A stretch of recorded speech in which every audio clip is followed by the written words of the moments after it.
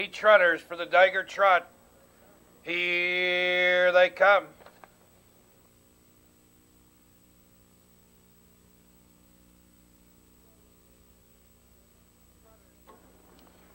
Trotters are sent on their way in fill-in Mirabelle out fast for the lead. From the outside driving up, High Noon Star and Night Court Dan.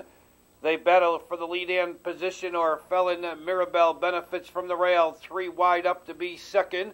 Night Court Dan with High Noon Star between horses. Third, holding the inside. Fourth is Seatail. It's a 4-length gap to Vintage Road coming away fifth. Illinois bred Gum Corner Lad trotting sixth. In seventh on the inside is Joe's Birthday. Parked and trailing is Hannibal. They went the quarter in 29-1, and Night Court Dan now has control, leads a length and a half. Feeling Maribel trotting second and third position. High Noon Star a length and a half back to Seatail in fourth. Vintage Road to the outside fifth. Moving up sixth, Gum Corner Lad.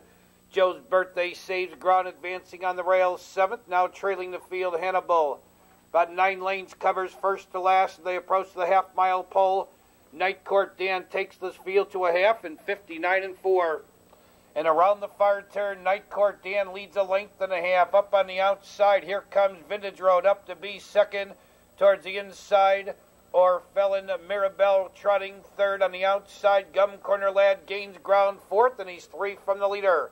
Along the inside, High Noon Star, no place to go. Fifth, gaining ground sixth is Hannibal. Driving in between horses, seventh, Seatail, trailing Joe's Birthday.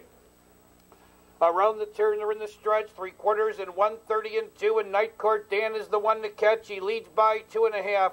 In between horses, Vintage Road second. On the outside, closing ground, here comes Gum Corner Lad. Night Court Dan leads. Gum Corner Lad's the biggest threat as he moves up to be second. Trotting in third is Feeling Mirabelle. On the inside, Night Court Dan. On the outside, Gum Corner Lad. Night Court Dan and Gum Corner Lad. Night Court Dan will win it. Gum Corner Lad second, Feeling Mirabelle to be third.